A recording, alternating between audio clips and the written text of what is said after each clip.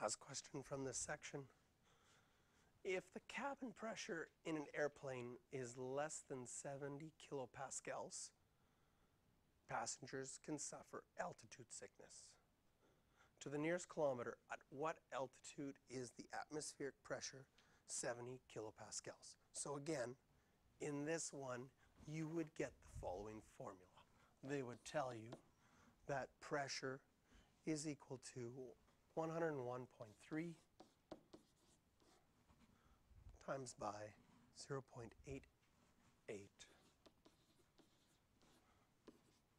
to the h, where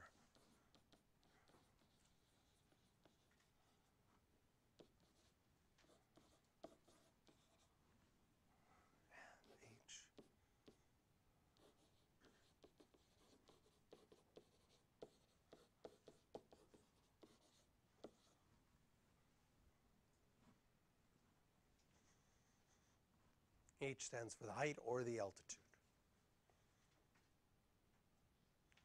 So in this question, they want us to find the height, and they tell us that the pressure is 70. So you'd go to that equation and say, if I had this equation, what could I plug in? I could plug in 70 for the pressure,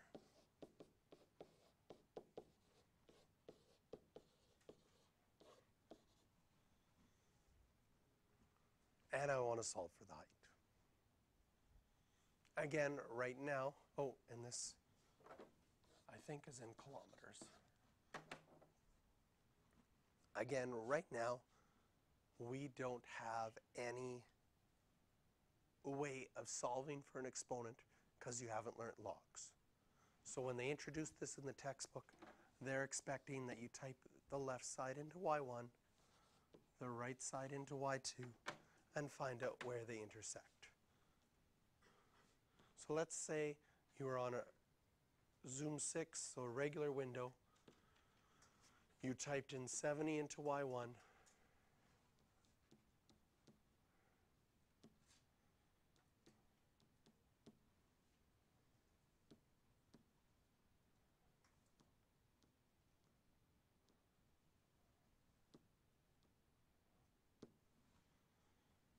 and 101.3 times 0.88 to the x into equation 2. Now if you hit graph, 70. There we go. If you hit graph, does it make sense that you wouldn't see the 70? Because the 70 is going to be a horizontal line at 70, and we're only going up to 10. This graph looks wonderful right now. Doesn't really show anything. So as far as your window goes,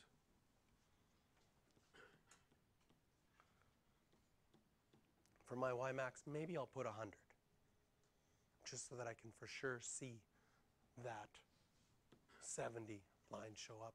And my other graph shows up. Luckily, they intersected on this screen. So now I can go second, calculate, where do they intersect? 5, enter, enter, enter, at 2.89.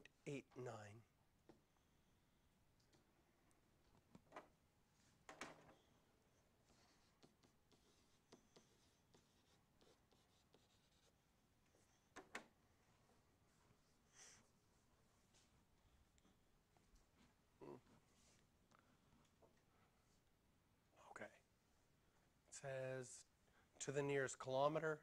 So now that I've read it, at about 3 kilometers. Question: has anyone had altitude sickness before besides me? So if you go up really high, you have the possibility of getting altitude sickness. As I mentioned before, and I have the flag up over there, I lived in Bolivia for a year. Bolivia has 2 capital cities. It's been in the news a little bit lately. They had an election. The election was disputed for fraud. The president that won the election ended up resigning because of protests and has since fled the country. So the country's sort of like without a president right now, and they're figuring things out. So Bolivia has been in the news. Bolivia has two capitals. One of those capitals is La Paz. La Paz has the highest international airport in the world. As far as connecting to this question, here you can get altitude sickness at about 3 kilometers. The airport in La Paz is about 4 kilometers above sea level. So you can already get altitude sickness at 3 kilometers, but the airport itself is at 4 kilometers above sea level. So they have a place in the airport for people who come off the plane, get altitude sickness right away because your body's not used to having not very much oxygen in the air. They have a place in the airport for that. One of the natural remedies that they use in the Andes for altitude sickness is chewing on coca leaves. Now, coca leaves are notorious because if you refine them, that's what cocaine is made from. But coca leaves by themselves actually have lots of medicinal value, and if you chew on a coca leaf, it's not like you're taking cocaine or anything like that. So the airport itself is at 4,000 kilometers. Just the pressure itself when you go from, this is on the video, who cares?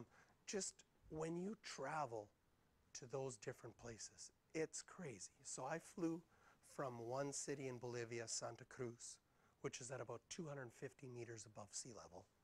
And I arrived at La Paz, which is 4,000 meters above sea level. So a couple of things. First of all, I wear contacts, so I have a little bottle of my contact solution. When I got up to La Paz, since the last time I opened that bottle of contact lens stuff was in Santa Cruz, the pressure inside of the bottle was Santa Cruz pressure, but the bottle was sealed because the lid was on it. When I got up to La Paz, the bottle was like ready to burst. It was so, like, you know how normally, even if it's closed, you can like squeeze a bottle in a little bit. This was just tight with pressure, and as soon as I opened up the lid, air shot up because of the change in pressure from one place to another. Other things that were really weird, I had some pens where, because of the change in pressure, the ink was just flying out of it.